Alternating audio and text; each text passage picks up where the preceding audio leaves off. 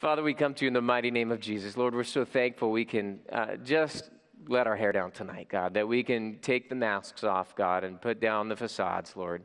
None of us is cool. None of us is smart. None of us is anything without you, Lord. We need you. And so, God, I humble myself on my knees before you tonight, God, and I would ask, Lord, that beyond the words that I speak, that everyone here, including myself, would hear the voice of God for their individual lives, Lord. Give us eyes that see, ears that hear, hearts that have a good understanding. May we be the good ground where the word is sown, and may it produce fruit in each and every one of our individual lives. Lord, we thank you, God, that tonight your Holy Spirit is the teacher of the church. Give us your vision, your wisdom, your instruction, your direction, even the correction we need for our lives. God, if we're off course, adjust our course to get back on track with where you would have us to be. Lord, we don't just ask this blessing upon ourselves, also we'd ask it for our brothers and sisters around the planet that are preaching and hearing the gospel. Many places tonight are having the midweek refresh. God, we ask your blessing upon all of the churches that are meeting and preaching the gospel tonight, Lord. In Jesus' mighty name, God, also we don't forget our persecuted brothers and sisters scattered abroad throughout the world. We ask that you protect them, you bless them, you deliver them, encourage them, strengthen them, God. May they endure to the end to the glory of God. And God, I want to say a special prayer tonight for the people of Italy, God, that have been ravaged by this earthquake, Lord, that you just comfort their hearts, God, that those that are alive in that rubble be found, God, and that you bring about salvation, bring about your goodness through this horrible situation, God. You are the one who can raise up beauty from ashes. And so, Lord, we thank you that you bless the precious people of Italy. In Jesus' mighty name, we're all in agreement. We say, amen. Tonight, the title of the message is One Simple Word. Write it down because you need to understand this word. You need to have a focus on this word as a Christian in your life. The one word is simply this: others.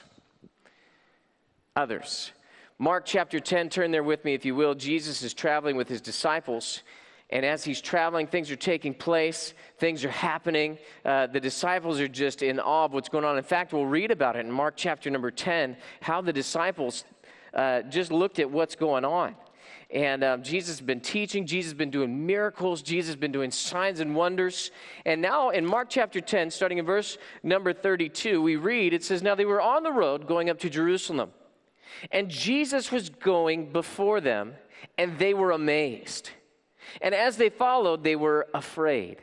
Then he took the 12 aside again and began to tell them the things that would happen to him." Now, I noticed something about the disciples, that they were in a position where they were following Jesus.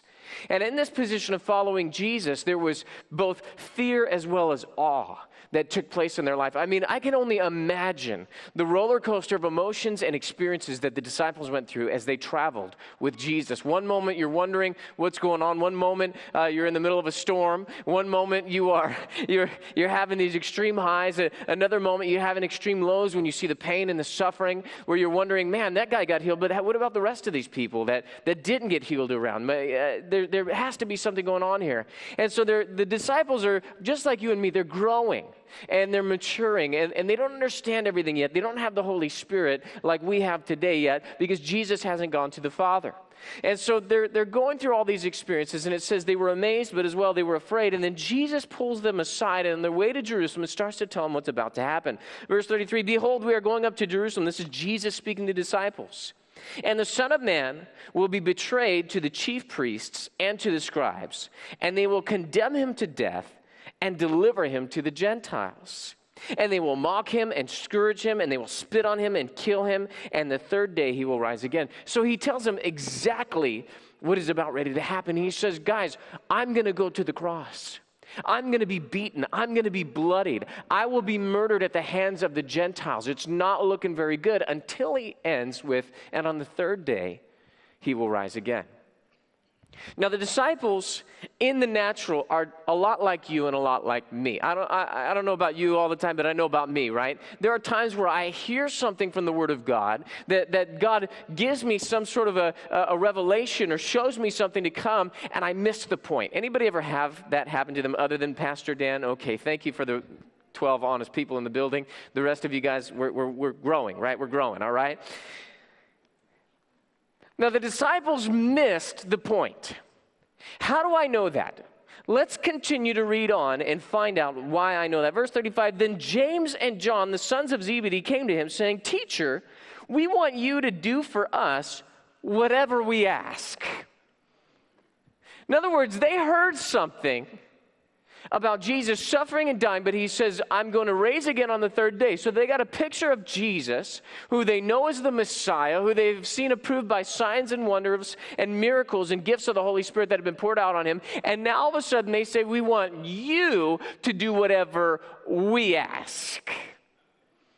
I would think that if Jesus was saying this, the proper response should have been, man, that's terrible. You're going to suffer. You're going to be mocked. You're going to be crucified. You're going to die. No, they don't. They skip right over that. They go to the glory and they say, we want you to do whatever we ask. Obviously missing the point. Now, to make a bad situation worse, in the other Gospels, you will find out that Mama was the one that brought the boys over to Jesus and wanted to know about what they're about ready to ask, okay? So just keep that in mind for a second, all right? And it goes on, it says in verse 36, and he said to them, what do you want me to do for you? See, Jesus is wise. He didn't say okay. He didn't say yes first. He said, what do you want? Before I'm going to do anything, I need to find out what it is. Some parents in this place say, amen, I got that wisdom from God. Verse 37, right? Verse 37, they said to him, grant us that we may sit one on your right hand and the other on your left in your glory. Jesus, you're going to be raised from the dead. And because we know that you're going to be raised from the dead and you're going to glory, we want you to do for us whatever we ask. Right off the bat, when Jesus starts talking about his ascension and his glorification, the very first thing they do is they say, Jesus, it's okay for you to be in the position of priority in the highest place, but we just want to be number two. We will be content, Jesus, if you just let us be number two. And you know what? We won't even, fight about it. One on the right, one on the left. We're good. It's all good, Jesus, if we can just be right underneath you, and then the rest of the peoples down there, the little peoples, they can all be underneath us, right? You'll be first, Jesus, but we want to be right there next. One on the right, one on the left. Thank goodness Jesus didn't say okay first, right? Verse 38, but Jesus said to them, you do not know what you ask. Are you able to drink the cup that I drink and be baptized with the baptism that I am baptized with? Now remember, he just told them, I'm going to suffer, going to be mocked, going to be scourged, going to be crucified. Now he says, are you able to do what I'm about ready to do? Verse 39, they said to them, we're able. These guys have a very high opinion of themselves. They think that they can do what Jesus is about ready to do. Now, before we get down on them, look at Jesus' response. Look at what he says. He says, you will indeed drink the cup that I drink, and with the baptism I am baptized with, you will be baptized. So he says, the Holy Ghost has been poured out on me. He's going to be poured out on you. And guess what? I'm going to suffer. I'm going to be crucified, mocked, scourged. I'm going to die. Both of you boys are going to go through some trials, going to go through some persecution. See, the hairs on the back of their neck should have been standing up when he said that. But they didn't realize the fullness of what he was saying. He says, you guys are going to go through some stuff, and yes, you will receive the Holy Spirit. Verse 40, but to sit on my right hand and on my left hand is not mine to give, but it's for those for whom it is prepared. Now, I don't know who that is, all right? You can look in the book of Revelation, try and figure that out for yourself if you want to try and do that. But all we know is that that is not something that is given based on, let me just ask Jesus if I can be number two. Okay? There's obviously an order in the kingdom, and there's something that's taking place here that Jesus is saying, this is not how it's going to be, guys. You can't just ask and get the number two position in the kingdom when I ascend. Now, I love verse 41. And when the 10 heard it. Hello. Come on, this is the rest of the disciples. This is the rest of the crew that's been traveling for 3 years with Jesus, right? And they've all been kind of on the level playing field. They were all sent out 2 by 2. They were all sent out with the 70. They had all been there the whole time. They had all seen everything that Jesus had done. They'd all traveled the same road. And now these 2 boys with their mama are going to ask Jesus to be ruler over us. When the 10 heard it, they began to be greatly displeased with James and John. I think that was putting it mildly, greatly displeased. There's a bunch of fishermen, some tax collectors, a zealot. I mean, you've got to imagine they were reaching for their swords, right, while these guys were talking, man. Gritting their teeth, clenching their fists. Man, when we get back to the tent tonight, I'm going to give them something. We're going to have one of those hazing parties. Something's going to go down later on. Verse 42, but Jesus called them to himself See, Jesus knew what was going on, and he knew the hearts of his followers. And don't you know that today, that when we start to think of ourselves more highly than we ought to, Jesus knows our hearts too. And he knows how to get us into a position. Jesus will take us aside and speak tenderly to us.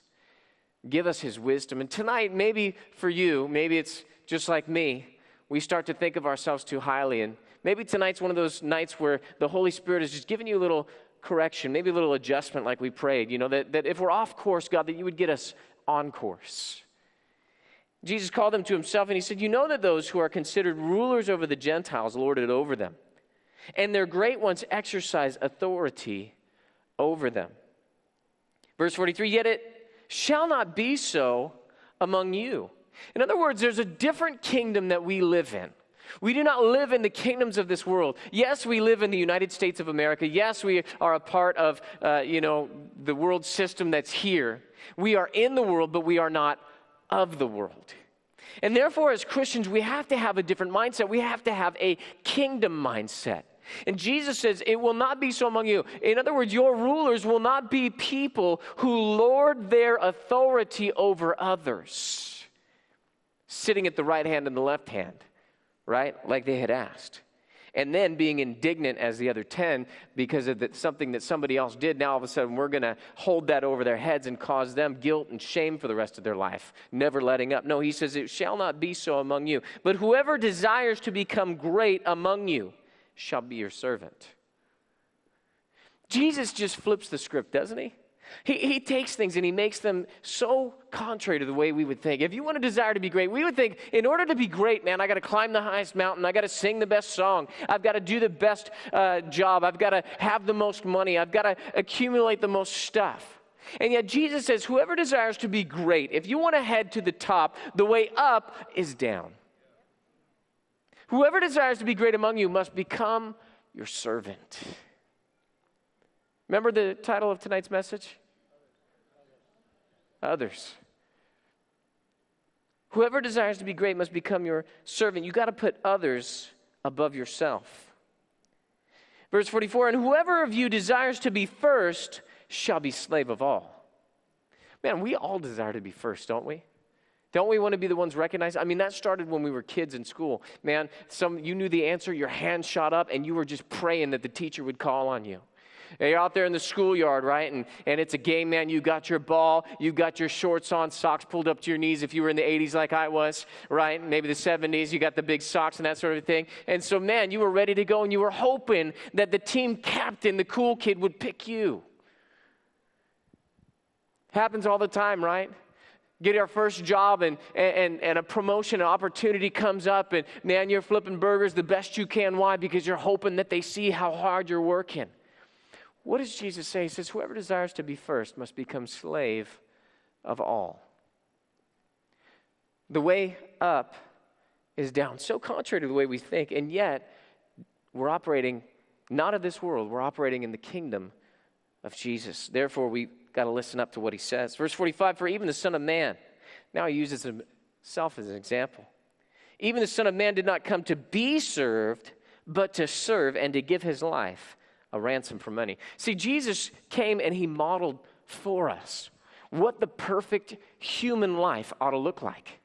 Not only did Jesus come and he show us the Father and reveal to us the heart of the Father, he is the image of the invisible God and the brightness of his glory, the book of Hebrews says. So in Jesus, we can see the Father. But remember that Jesus has a dual nature. He is 100% God, and he's also 100% man. So not only did he model for us the image of the Father and show us what God looks like on the earth, he also, in his dual nature, showed us what the perfect man should look like. In other words, in Jesus' expression, in Jesus' servanthood, in Jesus' life, when you look at the way that Jesus lived, you can find out how you and how I ought to live our lives. Wow. That's pretty cool. You know, that's so cool because now all of a sudden it takes the guesswork out of it. See, sometimes we wonder as people, should I be a certain way? Should I do a certain thing? How should I act when it comes to life? What if somebody interrupts me? Well, what if somebody's rude to me? I mean, aren't I justified in saying, no, I don't got time for that, or I can't be there right now, or you know, you've been mean and ugly to me, and you know, fool me once, shame on you, fool me twice, shame on me, right? And yet when we see Jesus being interrupted, when we see Jesus being persecuted and mocked, and he didn't open his mouth one time, when we hear Jesus saying to forgive not just up to 7 times, but 7 times 70 every day. Oh my goodness.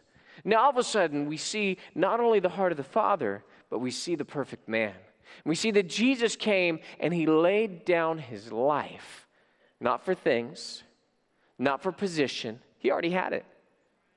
Not for priority. He's the preeminent one. He was the first. And he's the last. He is the Alpha and the Omega. He didn't need any of that. He came and he laid down his life for others. William Booth, the founder of the Salvation Army, he was holding an international convention, and he couldn't attend the convention that they were holding because of sickness. And so in his absence at that time, they didn't have video feeds or anything like that. And so he decided he was going to wire his message to the convention. His message was one word. You know what that word was? Others.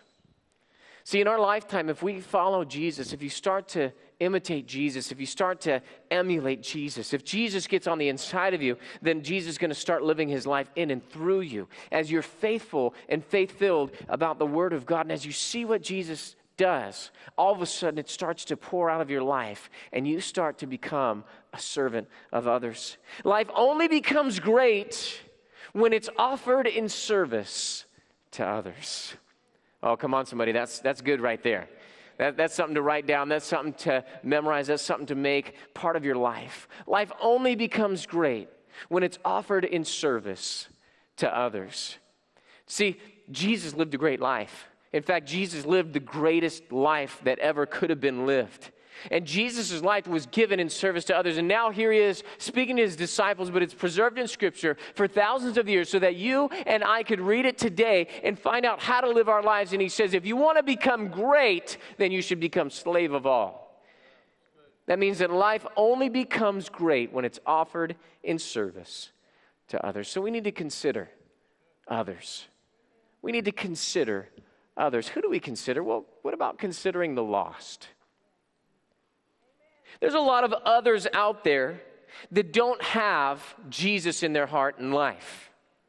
There's a lot of people out there that if they were to die tonight, they would die and they would go to hell for eternity.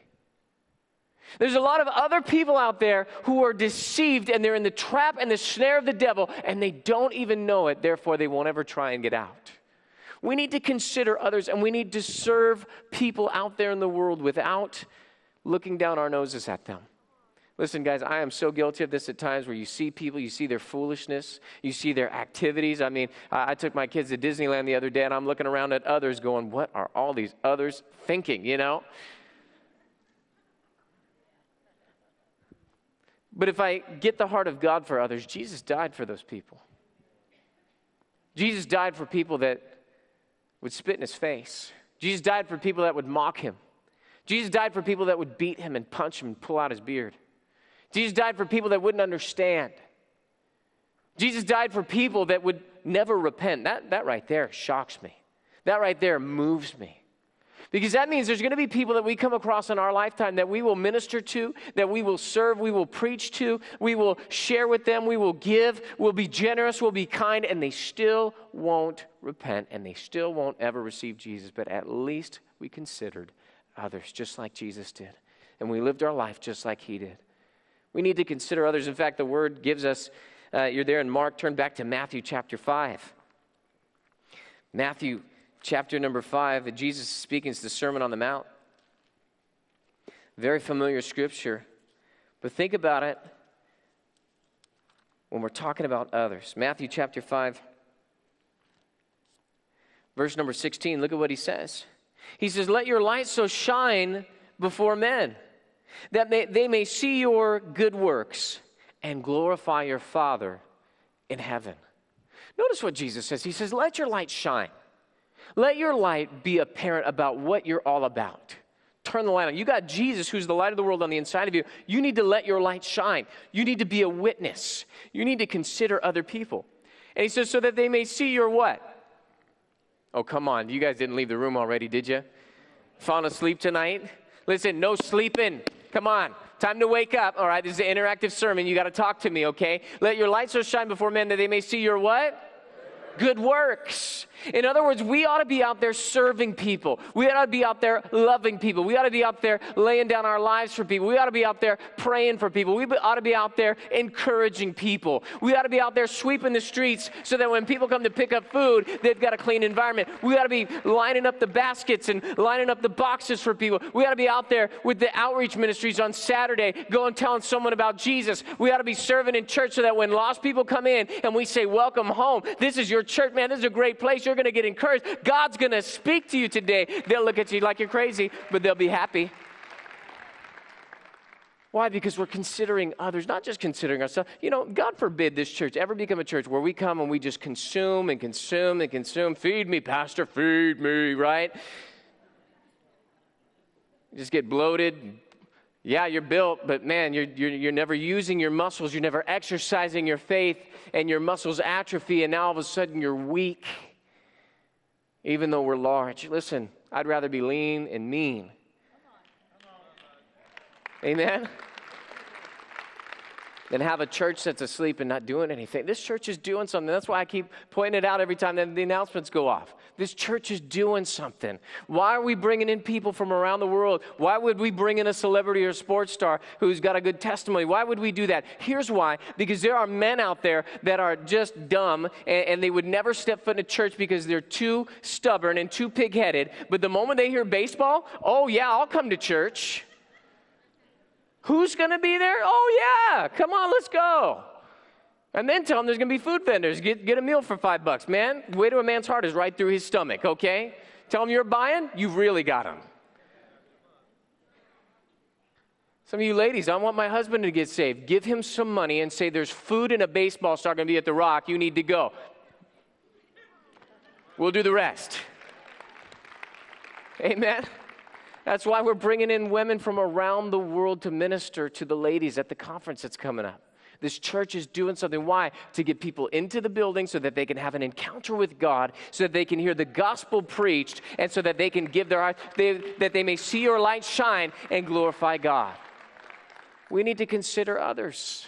In our consideration of others, we also need to consider the lost. John chapter 13, verse 35, Jesus said this, by this, all will know that you are my disciples. If you have love for who? One another. Others, right? You know, if people can see love flowing through us, God is love, right? And if it's a genuine, sincere, real love, I mean, they have tasted the fake love. They have drunk that thing down to its dregs, if you will.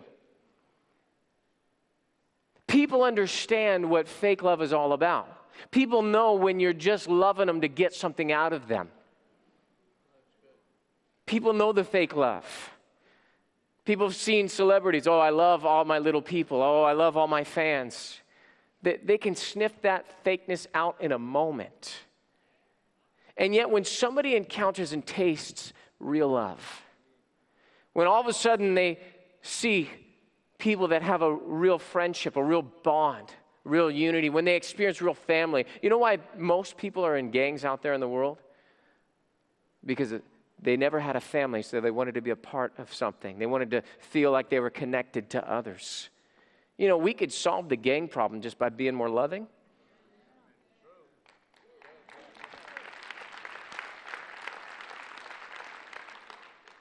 Because I'll tell you something, you know, people come into church and they feel like they're judged because they got tattoos or because they're wearing weird, funny clothes, you know.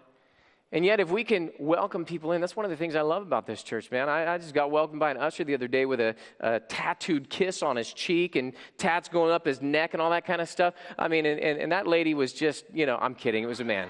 Kidding. But I've seen some of you ladies, man, full sleeves and all that kind of stuff. I love it.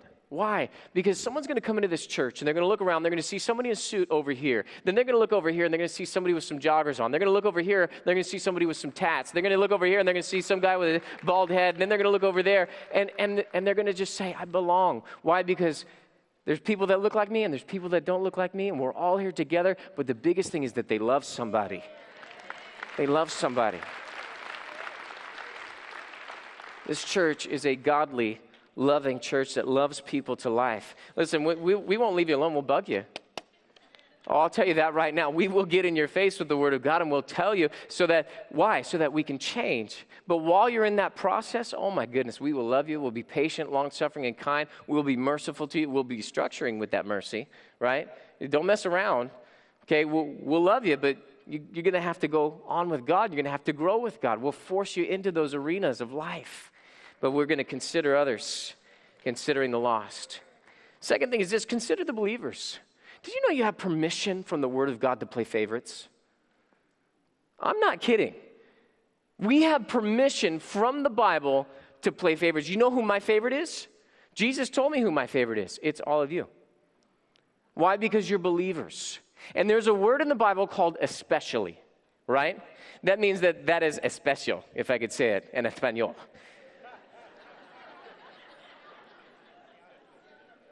Especially means that I love everybody, but especially means there's a cherry on top, right? That's the higher place. That's where I'm going to put a little bit more attention and some more interest into it. I love the lost. I will lay down my life and serve the lost, but especially when it comes to considering others, I'm going to consider the believers. Let's take a look at this word. Look at what it says. It says in Galatians chapter 6, turn there with me. Galatians chapter number 6. Okay, I'm going to show this to you in your Bible. You have permission to favor other believers. Galatians chapter 6, verse number 10 says, therefore, as we have opportunity, let us do good to all, right? So everybody, believers, non-believers, people we like, people we don't like, people we're comfortable with, people we're uncomfortable with, right? Everybody. As we have opportunity, do good. So when you see the opportunity, go for it, okay? But look at the next word. Look at what it says. Especially, that means I can give some priority. That means I can give a little bit extra to this, right? He says, especially to those who are of the household of faith. So, you got a cookie, and there's a believer and an unbeliever, and you say, you guys want some? Yeah, and you break it in half. You can give the bigger piece to the believer. And then when the unbeliever says, why'd you give him the big piece? Yeah, he's my brother in Christ. If you were a brother in Christ, I would have been a little bit more, I'm kidding. Come on, give the big piece to the unbeliever. They need to see your good works, all right? You guys are taking me way too seriously tonight. Lighten up. Come on, loosen up. Okay? Slug your neighbor. No, don't slug your neighbor, all right? You don't know them. If you know them, you can slug them. 1 Peter chapter 4. Turn there with me towards the end of your Bible. 1 Peter chapter 4.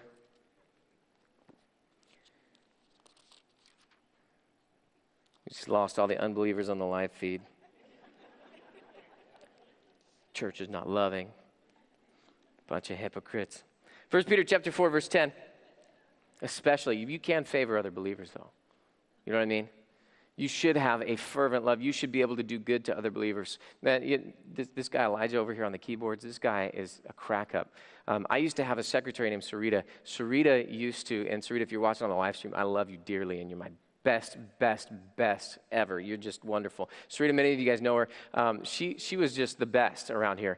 You couldn't have a birthday or an anniversary or a Friday without Sarita doing something nice for you. It was just like, you just knew Sarita was lurking around some corner waiting to throw confetti on you and have a cake, and that's just how Sarita was. Okay, when Sarita left, we were all so sad because she got married, she moved to Texas, got a job and all that kind of stuff, and she's out there with her family, and she's just doing good, but, she's got a good church out there and doing great. But this guy Elijah over here, he is the new Sarita around this place. And I mean, if you ever hear shouts of joy back in the music room in between the first and second service, it's because they're having a birthday party, or they're having an anniversary celebration, or they're having a Sunday special or something. I don't know, they're just going nuts back there because he's favoring the brethren. He's creating moments. He's creating family. And that's how church ought to be. It ought to be like, man, what happened? Why are they being so nice to me? Well, because you're a brother in the Lord. And this is what family does for one another.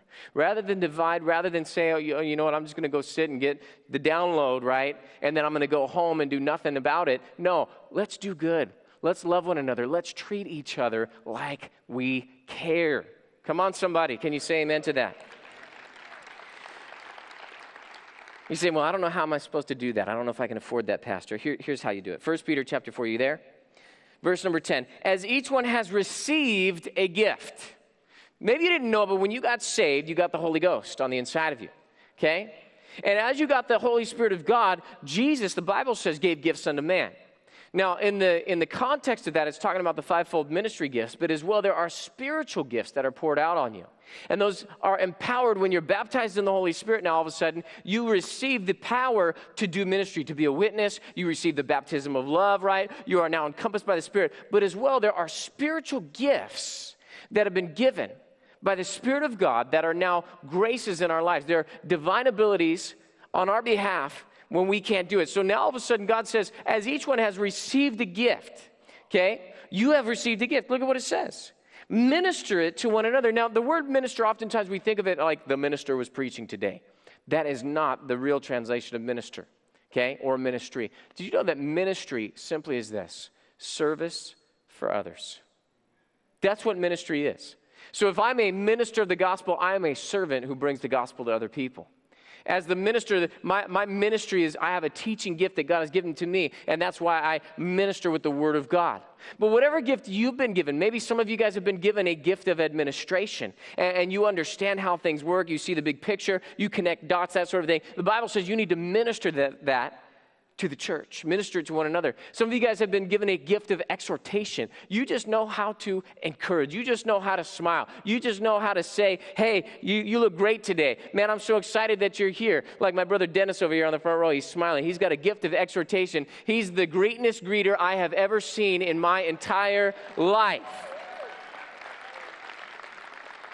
And there are people that go to this church that they look at the doors, and when they find Dennis's door, that's the one they go to because they know they're going to feel good when they walk through his door because Dennis is going to say, hey, today is the day that the Lord has made. I'm doing fantabulous today. You're looking good. It's good to see you in the house of God. See, as each one has received a gift, you can minister it to one another. Maybe you've got a gift of hospitality. Maybe you've got that gift to just cook and serve up, and you can make a table and a spread, and somebody feels special about that. Whatever gift God has given to you, the Bible says that you have permission to minister it one to another.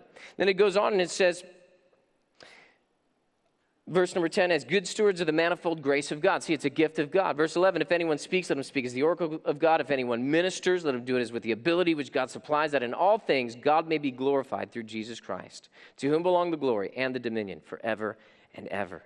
See, the Lord is telling us that we need to love one another and that we need to minister whatever gift he's given to us to one another.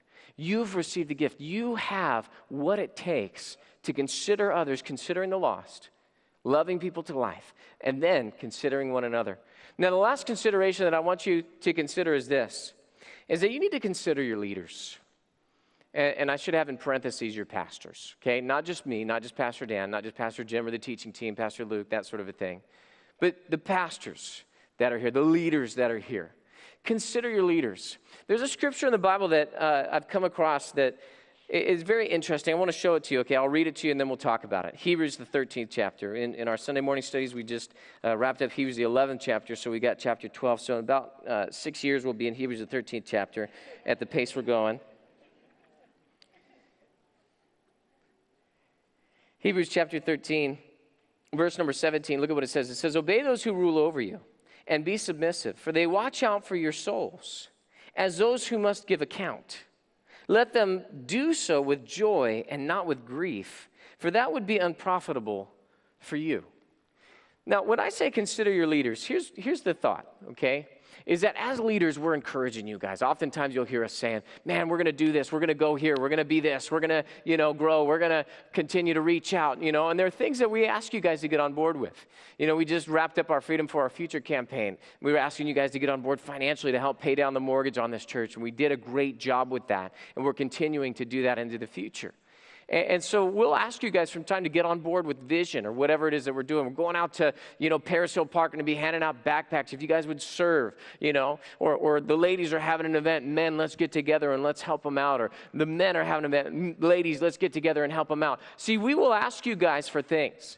We will ask you guys to get on board as well. Like I mentioned in our preaching and teaching, we'll get in your face. It's time to change. It's time to grow. We're not going to be stingy. We're not going to be greedy. We're going to be loving. We're going to be kind. We're going to flow with the gifts of the Spirit. We're going to have the fruit of the Spirit, And we'll be giving you guys these messages and not just information, but inspiration from the Holy Spirit about your life. Now, look at what it says. It says, obey those who rule over you and be submissive. Submissive means readily obedient to what you've heard. Okay? That you are coming under what it is that you hear. So that's sub, right? A submarine, we understand, goes under the water. So submissive means coming under the mission that's being laid out from your leadership. Whether that's in Breaking Free, or whether that's with SPT, or whether that's with children's or youth ministries, whatever it is. He says, obey them and be submissive. And then it goes on and it says, for they watch out for your souls as those who must give account. We as pastors and leaders are going to go before God one day. And yes, we will stand before God alone when it comes to our lives and judgment about what we did. But as stewards, and then specifically, there's a stricter judgment for teachers of the Word of God. So there is a stricter judgment that comes with that, because we give an account for what we taught, and we give an account for what we told people to do and what happened. So therefore it says, be submissive, because they answer to God for your life. You're not answering to God for my life. I'm answering to God for yours, the same way the leadership is. Now that scares, puts a fear, right, a reverential respect and an awe and a fear of God in me about how I lead and what I say from this pulpit. So there's a respect level that comes with this. But then it goes on and says, let them do so with joy and not with grief, for that would be unprofitable, not for them, for you.